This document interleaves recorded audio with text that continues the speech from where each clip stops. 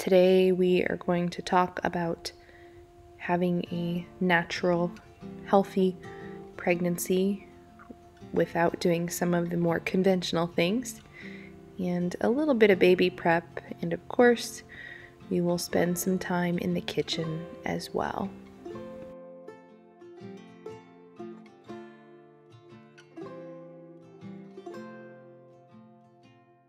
In this video, as I patiently await the arrival of baby number 5, I'm going to just take you through my day and talk about some specific things that I do when I am pregnant. And it's early in the morning right now, so we're just going to start with my morning routine. I actually got to sleep in this morning because my big kids had a sleepover at Grandma and Grandpa's house, so it is just the toddler and I, and my mom will take care of feeding the big kids too, so I don't have to make a big breakfast. John and I went out to eat last night. I ate a ton of food. I'm not even that hungry, so I'm just going to start the day how I usually start it, but I'm not going to have a big breakfast. So as I go throughout my day, I will just talk you through the things I am doing and why I'm doing them. And the first thing we're going to start with are my morning drinks. I always have 2 morning drinks. My water, which I jazz up a little bit, and my coffee or tea. So I've got a bag of tea. I was out of tea, needed to get some more. Baby's about to arrive, and this is the tea that I will drink postpartum too. Coffee, I'm a little bit touch and go with when I'm pregnant. So for a healthy person, caffeine consumption in moderation can actually be very beneficial. I know this is controversial. Some people say caffeine's horrible. Some people say it's good. Well, I have done the research and I've come to the conclusion that it can be very beneficial, like I said, if you are healthy. But for me and for anyone, especially with any kind of metabolic dysfunction, caffeine is probably not going to be your friend, and that's what I have experienced. For the first time in my life, I've experienced caffeine intolerance. Now, it's getting better. So actually, for the past year, I've been able to have some caffeine. There were a couple of years where I was able to have no caffeine. However, leading up to the birth of this baby and my postpartum experience, I am backing down away from the caffeine, and I'm just going to go ahead and proactively switch over to my go-to alternative, which is this tea. I'm going to be making it right now. It is called Not Coffee Tea. I'll link it for you guys in the description. A friend actually gave me some to try when I was experiencing infertility and said that I think I need to give up caffeine. That's one thing I need to do to try to fix this. And she's like, ooh, I have just the thing for you. It's tea, but it tastes like coffee. You can still make lattes, have your warm morning drink, but with lots of health benefits and none of the worries from caffeine. So I've been drinking this tea off and on for a few years now and absolutely love it. This is going to be what I drink in the mornings throughout the rest of this pregnancy, which there's not too much longer, and in my postpartum season. As you all know, I am a big fan of the egg yolk latte, and that is what I'm whipping up here. I've made it for you guys so many times, but it's just so good. And I think just last week or the week before, we made homemade marshmallows. So that pairs really well, because if you're using egg yolks to make your morning latte, then you have leftover egg whites and you can make marshmallows. And I do have both of those recipes on my blog, and as always, they will be linked in the description for you as well. So this tea, it's like a coffee substitute. I brew it just like I brew coffee. I mean, the directions are on the bag, but I just brew it in my French press. And then my jazzed up water I was telling you guys about, this stuff is just magical. Like, I don't get Charlie horses at all. And I feel so great. I have a lot of energy, and I really do attribute it to, replenishing electrolytes. I do exercise, so I sweat. Maybe not every day, but a lot of days. So anyway, in here it's just a little bit of lemon juice, coconut water, salt, a dash of maple syrup, ice, and water. That's it. But I have a couple big cups of this every day, and I think it's delicious, number one. And number two, like I said, it just keeps me very hydrated. Okay, so first thing, as far as pregnancy, but this is really whether I'm pregnant or not pregnant. Either way, my morning supplements. And there's not really a lot of rhyme or reason for why I do some in the morning. I just space things out throughout the day. But almost all my supplements are whole food based. So it's just like if I were eating these foods, but they're like freeze-dried form, in powdered form. So as you saw, I have beef liver, which is like nature's multivitamin. It's not enough alone for pregnancy, but it's great. I have mushroom blend, lots of health benefits in mushrooms. I have an oyster blend. And once again, you can eat all these things in your diet. But I don't always get these things in my diet, and I just like having them in supplement form. And then magnesium. So magnesium is really, really important for so many bodily functions, but especially for people who do have any kind of thyroid dysfunction, magnesium is going to be a critical one for you. And another thing is coffee can cause your magnesium to be low. You can be deficient in magnesium from drinking coffee. So just something to think about, but I think most people could benefit from a good quality mag. So I need to put together like a supplement list. I just don't know where to put it because this is crazy, you guys, but you can actually, I don't want to say get in trouble, but like Google doesn't like when you talk about certain things on your blog if you're not a certain kind of licensed professional. I just need to figure out where to put this stuff. But I'll put something together for you guys and link it. That'll be like supplement list or something. I don't know, during pregnancy. But moving right along, my little toddler woke up and it's time for his first breakfast, like immediately. You know that if you have toddlers, they have to have like a first breakfast, a second breakfast, maybe a third breakfast. And the first breakfast is always just something really easy like a banana or a fruit or something I have that I can just hand him really quickly. And then he just follows me around the kitchen as I do my chores. So now I am doing something I don't do every day. I just do this when I need to. I'm preparing a tea blend with bulk herbs. So I'm making Nora tea. I've talked about this with you all before. This is a wonderful tea for all stages or all, during the childbearing season, whether you're trying to conceive or just wanting to, keep your reproductive system and hormones healthy, or whether you're pregnant or postpartum. Nora stands for nettle, oat root, red raspberry leaf, and alfalfa. And I'll talk to you in a minute about why those particular herbs. I'll give you some properties here. But what I do is I order these herbs in bulk and I mix up my own blend. Because if you were to, you can buy Nora tea pre-blended, but it's going to be like something crazy, like 10 times the cost. So this blend that I'm making here will last for quite a while, and then I will just dip into here to make a gallon of this Nora tea, but it's really an infusion because you're not, brewing it in hot water. You're just letting it sit at room temperature. So I make a gallon of this Nora infusion at a time and drink a quart a day. So I will link my favorite source for bulk herbs in the description for you guys. I've been ordering from the same place forever, so I'll just link all these things, the nettle, the oat straw, and I think I said oat root earlier. But if you've been following for a few weeks, that the pregnancy brain is in full effect and I'm losing my mind. But it's nettle, oat straw, red raspberry, and alfalfa. I'll link all that for you, as well as the proportions on how to whip up a quart of this infusion. And, if you've been watching this long, you probably figured out the reason I do all these things is because I don't take a conventional prenatal. I did in my first 2 pregnancies. I followed all the doctor's orders, in fact, to a T, and I did not have good outcomes. My first baby was very early, had to spend time in NICU. Looking back at pictures of myself, I had a lot of symptoms of being unhealthy, just like swelling, and I could just tell. But I followed the instructions, and I've since learned better. But we'll get back to this. We'll chat more about the tea, but first I'm going to take a quick break to tell you about the sponsor of this video. Since we are on the topic of preparing for baby and postpartum, I wanted to take a minute to tell you about Earthley.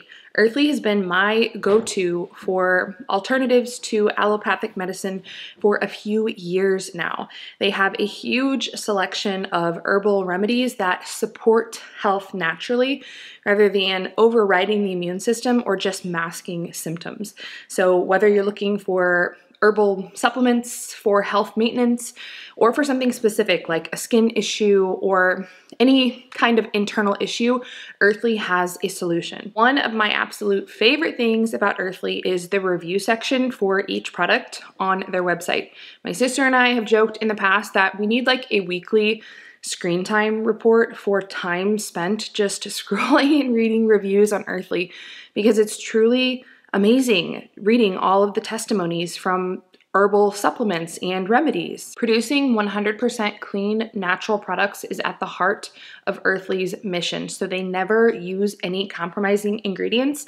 And to make sure that's actually happening, everything happens in-house. So all of the products are made, packaged, and shipped directly from Earthley. They don't outsource at all, so you know exactly what you are getting every single time. I have not kept over-the-counter drugs in our home for years now, and praise the Lord, we have not needed antibiotics for years. I absolutely know that allopathic medicine has a time and a place. I used to be a nurse and I worked in critical care with really serious injuries and illness, and I wouldn't hesitate to use that level of care if we needed it. But we've just been very fortunate that everything that we have dealt with has been something I felt like I could manage with lifestyle and natural remedies. We did try essential oils for a while.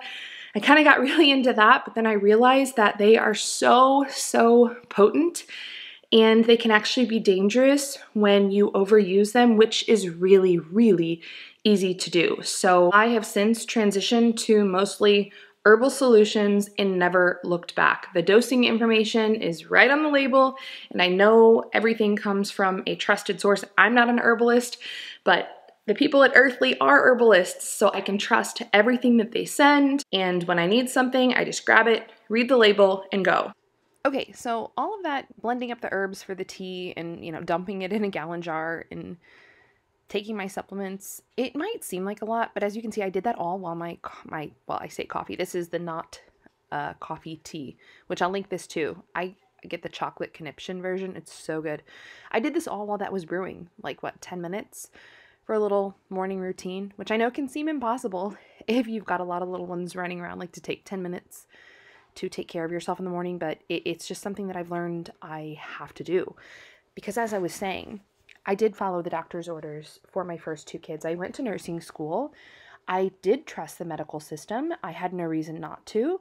I just wanted to be a good patient, and I thought they will take care of me, and if I need something or the baby needs something, they'll make it happen. They'll fix it. But like I said, I learned better. It was actually not totally until after my 3rd. I kind of started learning a little bit, with everyone along the way. I would get maybe little hints of crunchiness, like being interested in cloth diapering or breastfeeding.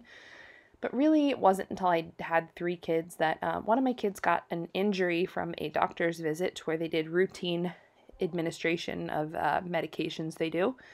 And as a nurse, I didn't know that there were side effects, but this was a very severe side effect, enough to where we had to go to the emergency room. And this was at the hospital I worked at, but I was totally dismissed. They were treating like they wouldn't put it in the chart that my child had been to the doctor and gotten that medication that day. And I was like, well, that's significant. So, that really opened my eyes, and I just started learning. I started asking a lot of questions. I started asking, like, why, I'm relatively healthy, and why are my pregnancies not ideal? Why am I not carrying babies to term? I actually had started asking that before I had my 3rd, because I did have him in a birth center, but it just furthered those questions and, pushed me further down the line of the crunchy, so to speak, word. It's not really crunchy to me. It's just like natural, I guess, not relying totally on pharmaceuticals when there's other ways. And by the way, I'm making my bed here just as I'm chatting with you guys, and the black sheets on my bed, they stay on my bed. Those are grounding mats. I've showed you guys those before and talked about them, but I'm showing them again because I just get so many questions when I do, and you guys watch the documentary I recommend and love it, and several of you have ordered them and said that you love them, so I'll link them again, but they are pretty fabulous. The science behind them is pretty cool. If you're into science, I am.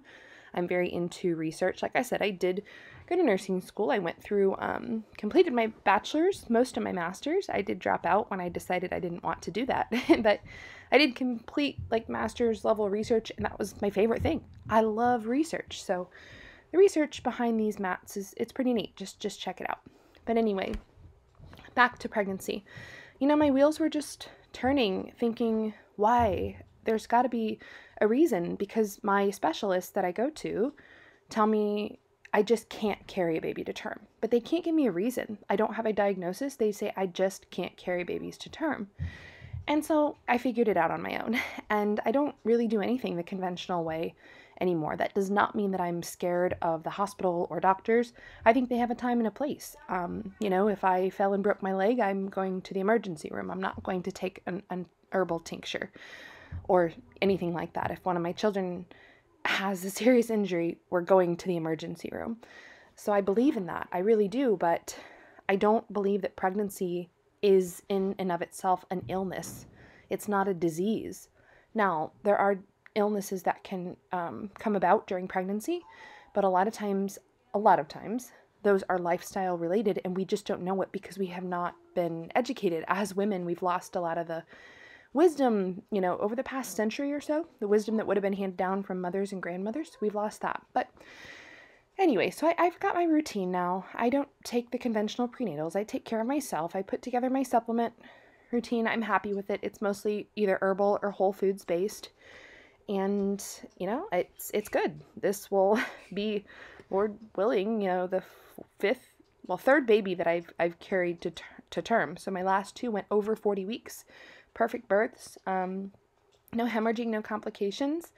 And I told you I would talk a little bit more about the Nora tea, so let's chat about that. I'm actually just going to read a little bit from a blog post I used to have on this, and I need to get this post back up. Like I said, I just need to figure out how to do it without getting like flagged for trying to be a herbalist when I'm not, because, you know, I'm not an herbalist, and they really want you to have credentials when you talk about it. But here on YouTube, I can chat about it. So let's talk about nettle. So nettle is an astringent, a diuretic, and a tonic and a hypotensive. So it can actually lower your blood pressure or just stabilize your blood pressure. It's full of minerals. Its astringent properties make it very effective at preventing hemorrhage. So this is something that you want to be drinking leading up to and even, you know, during labor and postpartum to prevent postpartum hemorrhage. It's very, very effective. So look into that. Look into nettle tea or nettle infusion for preventing hemorrhage. Okay, we'll get back to the rest of the herbs because I am going to make something really good and kind of talk you through it. I was just mixing up a bottle of my all-purpose spray cleaner. I get that from Earthley as well. I just really love Earthley. They have so many things, and I've told you guys this before, but I love that they're affordable. You know, they don't jack the prices up to try to be like an MLM or something. They just keep it direct to consumer, which is really, really nice. Now, we are going to be making another yeast recipe. Don't worry, we're going to make some sourdough in this video too. There's always like a little bit of both going on in my kitchen because I don't discriminate.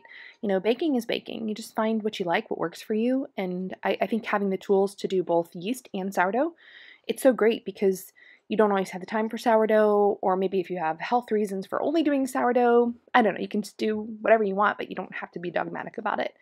This dough that I'm working with is like a magic dough. It's a magic instant yeast dough, and it's a good all-purpose. You can make it into a loaf of bread, into like really good burger buns. And right now I'm actually making it into strawberry cinnamon rolls. Well, I guess there's no cinnamon, but strawberry rolls? Does that cover it? That sound good? So you just prepare them like normal cinnamon rolls. And the filling is just strawberry jam, brown sugar, and butter. Then I'm going to cut these. And I had actually, maybe earlier you saw like the big bucket of dough on my counter because I was making burger buns.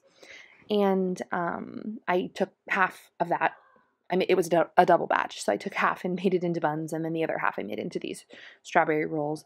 I'm actually filming this like the week before Valentine's Day or something. And so pink everything is just what we're going with. All right, so midday, I showed you my morning supplements. Midday, I do my iodine and selenium. Now, this is specific for my thyroid. However, it is actually recommended that all women of childbearing age do, mind your iodine and selenium intake. It might be something you need to supplement, but especially if you have any kind of thyroid dysfunction, which mine is like what you would call subclinical. So it's not something that they would even treat with medication if I were interested, but it's something that I notice. Like, I know how I feel, and I've done my blood work, and I know it's right there, borderline, and I know I need to be proactive. So I'll link those supplements. I do a lot of research before I choose a supplement, so I'm pretty confident in the ones I use. I really like them. Okay, these are the burger buns from the magic dough I was talking about that can be turned into like anything. I forget what we were even having this night. Gosh, maybe this was, no, we started out the morning and I had roast on the counter, so I think this might have been, I made roast today. But anyway, we're going to focus on the dough in the background, which is the strawberry roll dough. So I prepared it and poured like a 1/4 to a 1/3 cup of cream over this dough. And that is really the key. Anytime you're making a yeasty or sourdough cinnamon roll, just like pour some heavy cream over it before you bake them. I just wanted to show you those burger buns, by the way. They look really pretty. The recipe will be in the caption for you guys. And here are the strawberry rolls. Now for the icing, I just mixed up a butter, kind of like a buttercream icing, a little butter, a little powdered sugar, and a little bit more strawberry jam, just to be extra with the pink for our Valentine's theme that we are continuing. My daughter's 10. She's all about it. She loves it. I love that she's so girly, but since I'm not, and I tend to lean more toward just very like serious, not pink or anything like that. But I make an effort for her, like a special effort to do girly things for her because it's important to her. And so I hope she remembers. All right, we're going to fast forward a little bit. I showed you the first delicious recipe. That was a yeast recipe. Let's make some sourdough. If you watched my video just a couple days ago, you saw that I was working on mastering pink sourdough. And I got it down, but I figured out that when you use beetroot powder, if you use just a little bit, it will produce a loaf that is really pretty on the outside, but it almost just turns brown on the inside and looks like a whole wheat loaf. It's not really pink. If you use enough beet powder to make it pink, then your loaf is going to have a very closed, tight crumb. My loaf was still soft. It was fine, but I didn't get any kind of open crumb at all. And that's okay, but I like a little bit of, like, just a little openness in my crumb. So we're moving on, and we're going to try purple sweet potato powder in today's artisan loaf and see how this goes. And spoiler alert, I actually had to try this a couple times. We have like 2 St. Valentine's parties we're going to this week.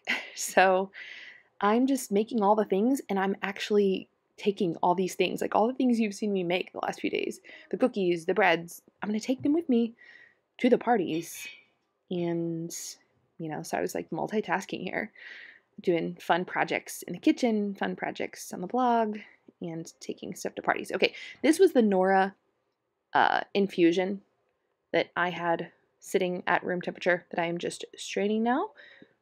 And I'm pouring it into quart jars. They will be ready to go. I will drink a quart a day. Okay, let's take another little break for me to tell you about some specific things I'm doing to prepare for postpartum. Baby will be here before I know it. I'm getting so close, and I'm so excited. So I went ahead and stocked up on some essentials for me, for the postpartum period, and for baby as well. And one thing I wanted to show you guys is this tincture called Ease the Ache. So if you've had more than 1 or 2 children, you know that postpartum cramping is a thing. It exists. No one warned me about this. So when I had baby number 3, it took me by surprise. Postpartum cramps can be more intense. They can be, not for everybody, but they can be more intense than labor cramps or contractions. You know what I'm saying. They can be really intense. However, there are ways to lessen the intensity and help them pass more quickly. 2 things that have really helped me, because this will be my 5th baby, so this will be the 3rd time that I get to experience these lovely postpartum cramps. The first thing is nothing cold, so no cold liquids or nothing cold to eat like ice cream. I know that sounds good a lot of times, like right after you give birth, but that will actually make the cramping worse. This is something that is known cross-culturally. If you travel the world in other cultures, they never give postpartum moms anything cold. It's always warm drinks, like warm tea, broth, soup, just warm stuff, at least until those cramps pass. They don't last longer than a few days, so it's not that hard to do. The second little trick is to use a tincture with cramp bark in it. And this Ease the Ache tincture does have cramp bark as well as a few other ingredients, and it is simply amazing. I just keep it in my little bedside cart, and every time that I feel a cramp coming on, put a little bit under my tongue, and it really does ease it pretty much instantly. Two more things that are a little bit specific to my needs. I've shared with you guys I have a little bit of thyroid dysfunction. It is getting better, but it's still something that I want to be cautious about.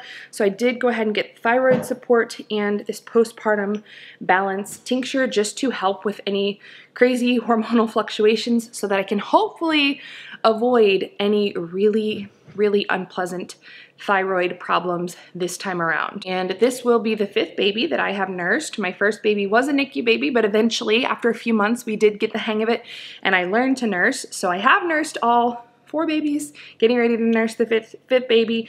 And these 2 things I'm just keeping on hand just in case I need them. It's milk flowing salve and breast balm. Like I said, just in case. If you've ever nursed a baby, you know that those first few weeks can be kind of unpredictable as far as how each individual baby is going to latch and take to the breast. The last thing I have here is this baby balm, which using cloth diapers, we don't really have to worry about diaper rash, but it's so great for anything. Any little bumps or irritations on baby skin, it is just perfect. If you are interested in herbal remedies, do not take my word for it. Go check out Earthley's website. I will put my link in the description below and read some reviews. Check it out. They have so many resources for educating yourself if you're feeling intimidated or if you're new to all things herbal.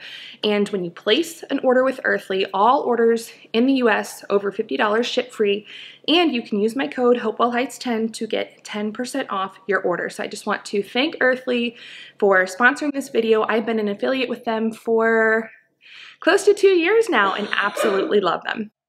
All right, while I do some nesting and packing and sorting here, let's get back to the Nora tea. I told you about nettle and that it is key in preventing postpartum hemorrhage. It's such an amazing tool, but don't take my word for it. Definitely do your research. I also wanted to go over the rest of the herbs really quickly. So oat straw is great for feeding and strengthening the nervous system. So it's especially great when you're under stress. And even though the female body is meant to, carry babies and breastfeed, it does put stress on the body. So wonderful herb for supporting the body through that. As far as raspberry leaf, it strengthens and tones the uterus. So, when the time comes to give birth, your contractions are stronger, more effective, and it helps to prevent hemorrhage as well in that way. There's a little bit of controversy about drinking red raspberry leaf tea in the first trimester, but it's not something I worry about. Once again, you do need to do your own research though. And last but not least, we have alfalfa, which is known as the father of all foods. It is very nutritive. The body can assimilate it very easily. And it also promotes healthy blood clotting and eases morning sickness, supports digestion. It is a galactagogue, meaning it helps with milk supply, improves babies' vitamin K levels, and balances blood sugar, blood pressure, cholesterol. It just does so many things. So you can see that this combination is very, very powerful. And I have found it to be more effective than taking a conventional, when paired with all of my other supplements, more effective than taking a conventional prenatal. Okay, so something else I do in pregnancy, but honestly, just pretty regularly because I love dates, is eating dates. So especially in the later part of your 3rd trimester, eating a few dates every day can really help make your uterine muscles respond better to oxytocin. There are oxytocin receptors in the uterus. So, it just becomes a more effective system, resulting in more effective contractions. Plus, dates are just delicious. I really like them with peanut butter. Just fabulous. All right, now let's get to our sourdough. So, if you watched the last video, you saw that I was trying to master the pink beetroot sourdough. I've got the purple sweet potato sourdough going here. And these loaves were beautiful. I used a lot of beetroot powder and sweet potato powder. I think like a half a cup in each of these loaves, trying to get like a really bright, brilliant color. And the loaves actually turned out really good. I was pleased with them. Like I said, it was more of a closed crumb. I don't even necessarily want to say dense because they were very soft and light and airy. You'll see here in just a minute, the breads were flexible and, you know, everything you would want in a good sourdough loaf. But I did end up figuring out that the purple sweet potato powder does not lose its color when baked, unlike the beetroot powder, which does turn brown inside of the loaf. So I actually did one final attempt after this, which you'll see here at the end, with a purple loaf that had very little sweet potato powder, and I'll show you that. But this is the pink, this was the final pink loaf from the beetroot powder. And like I said, it's a closed crumb, but it's got a good shape, good texture. It was delicious. It had a little bit of an earthy flavor when you use this much beetroot powder. And here was the first purple loaf that I made. Also delicious, more of a closed crumb, good shape. Very, very purple. But I decided to go, that's the super purple loaf, and all these recipes are on my blog. But I decided to go for a lighter purple, almost like a purplish pink. And all I added was 2 tablespoons, just 20 grams of purple sweet potato powder to this final Valentine's loaf. So many loaves for Valentine's Day for my sweet little daughter. But this one was it. This was the ticket. Look how perfect. Got a big ear on there. The shape looks great.